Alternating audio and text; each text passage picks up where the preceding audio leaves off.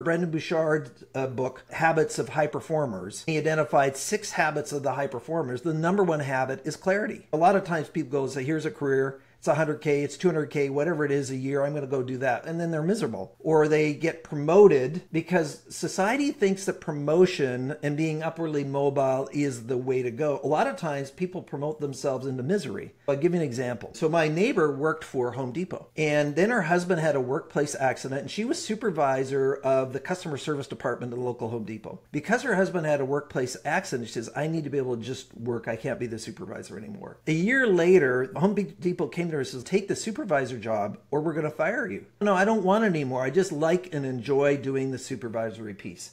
They fired her. This is one of the best employees they had. She knew that she didn't want to do that, but the leadership thought that the only way that you could work here is to be the supervisor, when she had proven herself that I could do this job of just being the customer service person without the responsibility of leading others. So a lot of times when we think about careers, we get driven down certain spaces, such as with me in the dairy farm.